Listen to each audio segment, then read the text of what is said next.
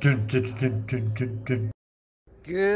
morning everybody and welcome to Escape with Sarah and Ben. This is the Wombat Logs episode 146. 146, man, like wow, how long's it been since I've been to work?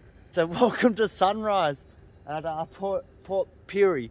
Port Pirie, not Point Pirie. I keep calling it Point Pirie. Port Pirie.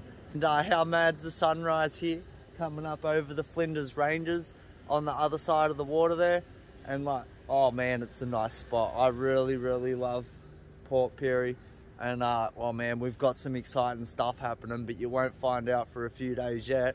And yeah, so we're hanging around here anyway. It's a long weekend here because there's like the Adelaide Cup on this week, so yeah, let's see what goes on the long weekend in Port Pirie. See you around. We've learned a little bit about the area here. To start with, this is like the port just here behind us. That big thing there is a smelter, and they used to smelt lead here. So there's lead everywhere. You can't eat the crabs. You can't, like, crabs especially, you can't eat. But I wouldn't trust much of the seafood around here. Now they don't smelt lead. They smelt like electronics and like recycle things in there instead apparently, which still doesn't sound massively great. It's kind of like Mount Isa where they have like lead problems. There's air quality things all around the town to measure the air quality and stuff like that, and they test all the kids for lead poisoning, and yeah, it's probably not the greatest place to grow up because of that. So, and then round this side is the grain silos. So this is where all the grain from the area ends up, and then it all gets either trained out or shipped out from here. So yeah, if your wheat bix has ever tasted a bit leady, now you know why. Right, so we had to do a bit of running around this morning and go back to KFC where we had dinner last night.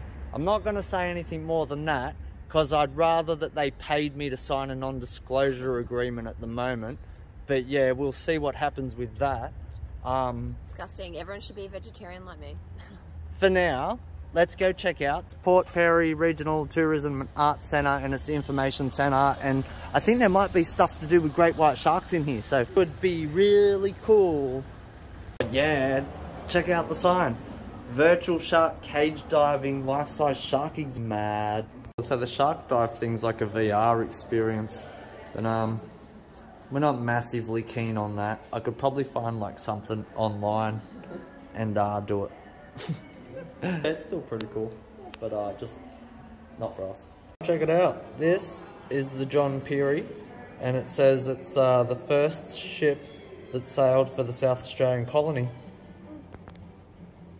Wow, in what, 1836? Yeah. Wow. Oh man, that would have been an impressive boat. Yeah. Oh man, the full size thing would have been so awesome to see. It probably burnt down or sunk somewhere. See there, it says wrecked Bass Strait 1850. And model was built by D.R. Shaw. Well. Wow. It's great job, wasn't it? Yeah. Wow. What a cool boat. So on this sign here talks about the industry in Port Pirie, so like you can tell why you've got to watch out for the lead, the sulfuric acid, or silver. Yeah, they use a lot of mercury when they mine gold and silver. But oh yeah, it's a very industrial place. And this one has the model of like the picture of the big foundry thing next to like the Harbour Bridge and the Opera House, eh? So I don't know, I didn't realise it was that big. Like it's huge, I know. Wow. Wow. That was pretty cool, except the staff just like completely ignored us and spoke to all the old people. So yeah. We're used to that though, aren't we? You can keep all your crappy merchandise then. Oh man, how sick is the Hilux Wombat? And it's huge, like the living space is about as big as what we've got. But it's a little Hilux, yeah. Wouldn't be as comfy, and trying to jam through that little gap in between the seats wouldn't be as fun. Otherwise, that's really cool. So we've come back down to the main street now, and we're gonna go and check out the museum here. So yeah, let's have a look. Cool old buildings around, eh? This one's got the National Trust sticker thing on it. And the post office is really cool too. And then past that is the museum, which I think is the old train station. So yeah, let's have a look. On across the road, all the buildings are really old too. This one's 1864. It's got like a big bull's head up in the middle of it there, behind Sarah's head now. The whole main street. Yeah. Yeah, how cool is that, eh? Oh, and there's a pig and a sheep on the other side. I didn't notice, eh? Yeah. Yeah, the main street here is really cool. You got all the shops on this side. This side behind us is all the port and the railway tracks and all the water. So yeah, let's go see what's in the museum. Whoa, let's go find out if it's even open. Pretty cool looking building, eh?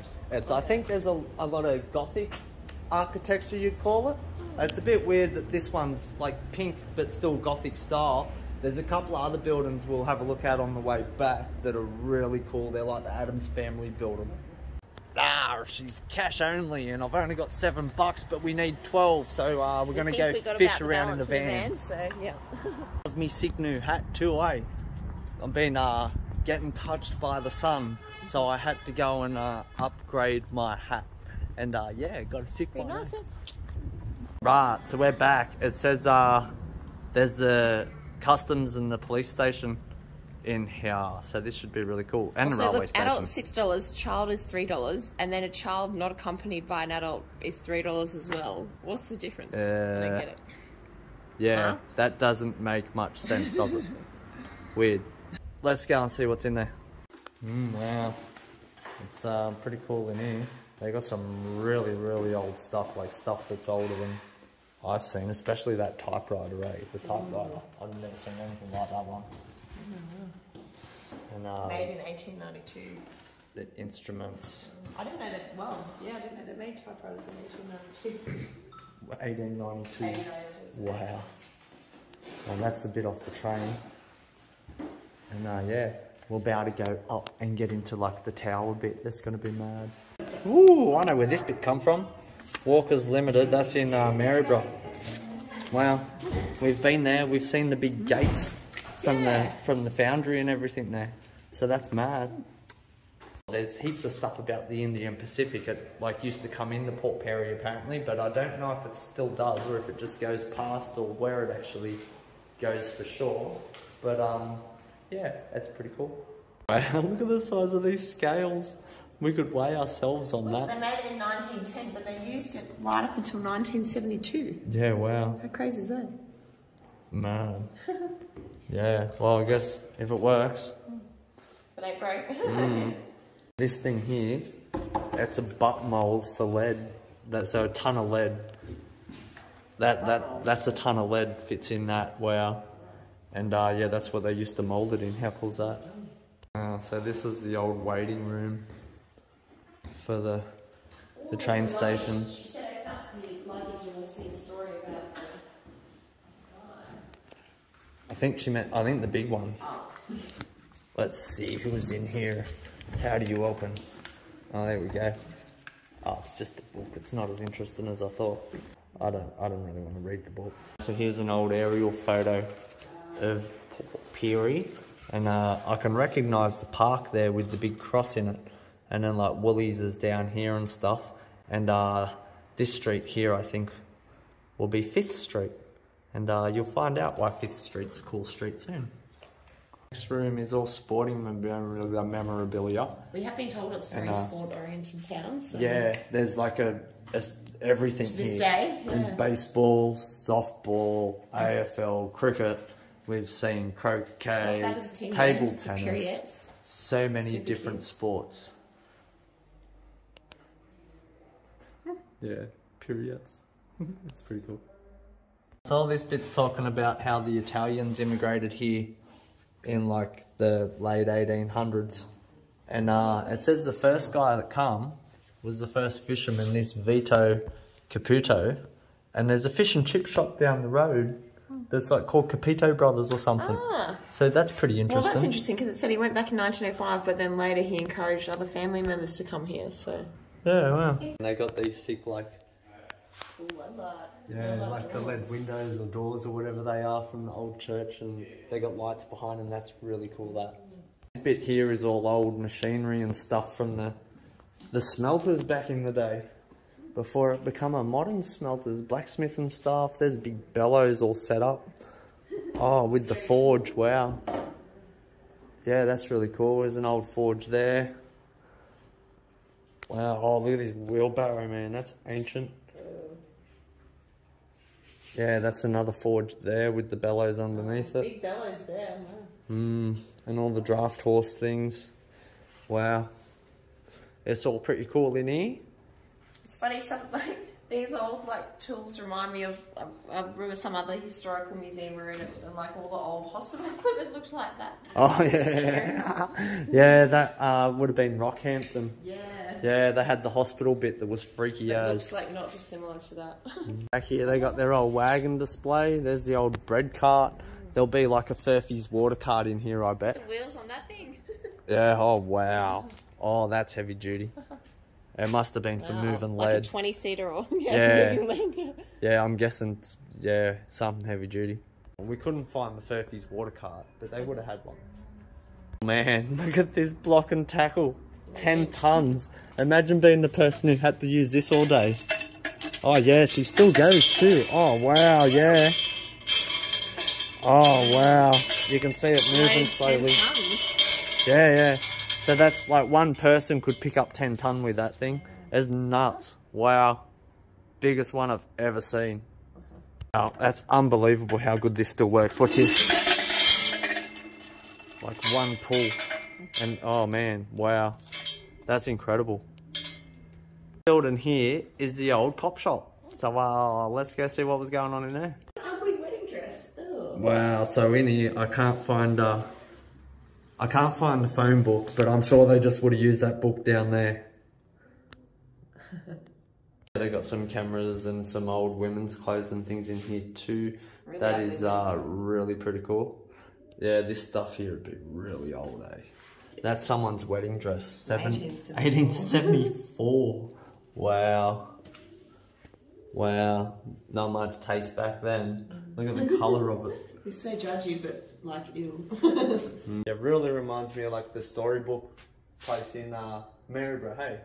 Where the Mary Poppins stuff is. And then to top it off, there's all pigeons everywhere up on the roof going brr, brr. It makes you feel like you're in the Mary Poppins movie. It's pretty cool. Oh, here we go. So they didn't use a phone book. They used all these clubs instead back then.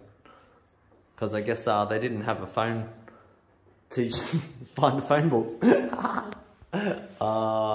Yeah, general store stuff, bootmaker stuff, watchmaker, and a chemist. Wow, they got a lot of stuff in here, eh? It's pretty cool. Man, I love how some of this stuff still works so well, eh? Look at this, the grinding wheel. Like, it goes, man, like, wow. Wow. Oh, you can see where someone would have sat there and pedalled it while they were grinding their knives or their tools or whatever they were sharpening. Yeah, wow, that's really cool. Check out this old rail car. It says it's the Casey Jones, what's it say? Motorized quad, 1920. And I'm guessing it's an engine then, but I really don't know. Is it a petrol engine or a steam engine or what? Like how do I have no idea. If that's a steam engine, it's tiny. I'm guessing it's a petrol engine then. And like, what is that? The carburetor there? Like, I can't work this thing out at all. Look at the belt on it too. Wow, what a beast. Man, this steam train, like, oh wow, it looks so cool, this one. Let's climb up in there.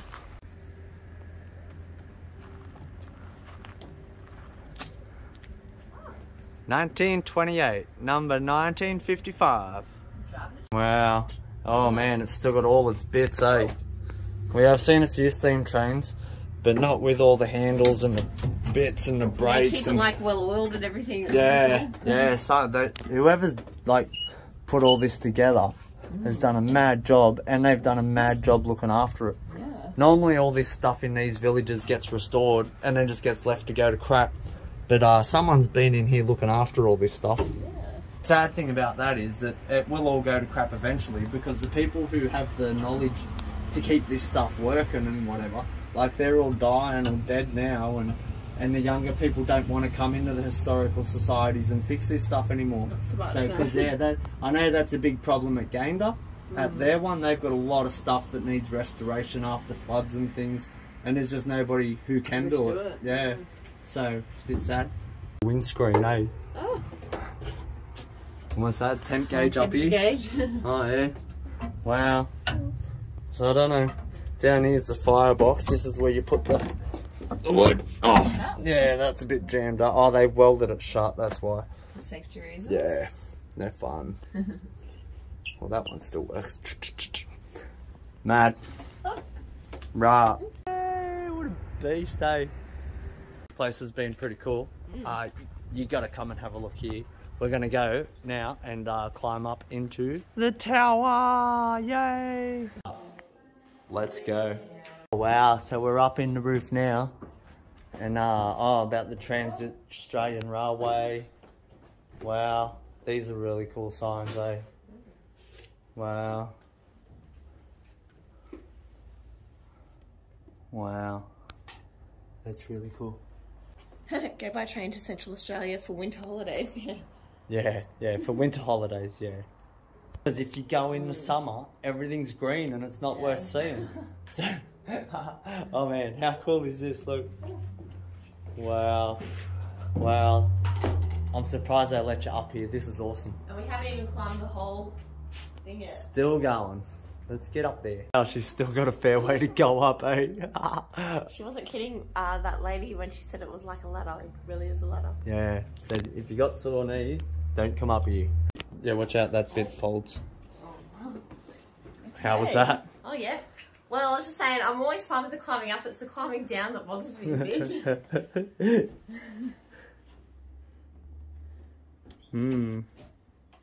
That was a mad staircase.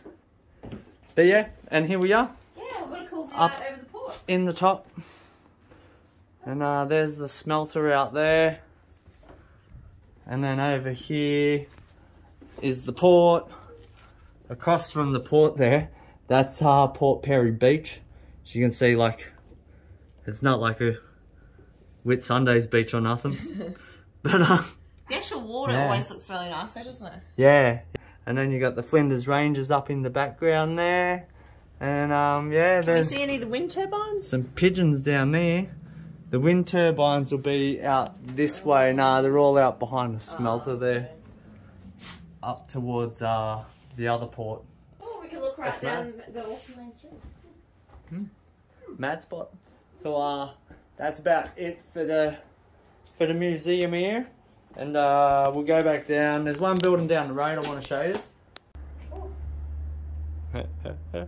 Oh yeah, she's a dead set climb down there, eh? That was sketchy even for me. That was so good. I really loved it in there. So we'll go down now and show you this really cool old Gothic building. This is the other building I wanted to show you. How cool is this? Like I said, it's like the Addams family built it. It's too bad it's not open today because it's long weekend for the Adelaide Cup. Otherwise we'd go and have a look, but maybe in another video. For now, that's it for our little tour of Port Pirie today. And we're going to be here for a little bit, so you will definitely get to see some more of it. And yeah, take it easy. We'll see you tomorrow.